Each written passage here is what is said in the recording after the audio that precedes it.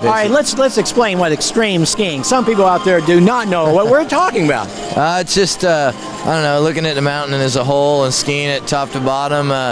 Extreme skiing doesn't necessarily need a ski area. It just needs a big mountain and a guy to ski down it, basically, said simply.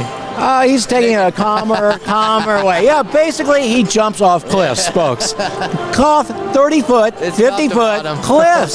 I mean, this man is insane. That's why his hair is up, straight, not down. With that type of technique, I don't think we'll really make it, but it's going to be kind of interesting to watch on video. Steve Coffin, the last time winner of the Triple Crown, back in 1978, and hasn't been broken yet. Not yet. Almost this year. Times, almost this time. A few times. Yeah. So let's go and go for it. Steve, you're doing great. I'm just pacing my horse a little You're bit. just pacing funky 7. I don't want to get to, waste all my energy. You see, I got a little energy bullets down there. That's really good, Steve. I'm trying to stay on the outside so I don't get in too much trouble. I remember you could see all this action at TVG, right? That's right, you can. TVG is your place to be, to see Steve and I. The only place.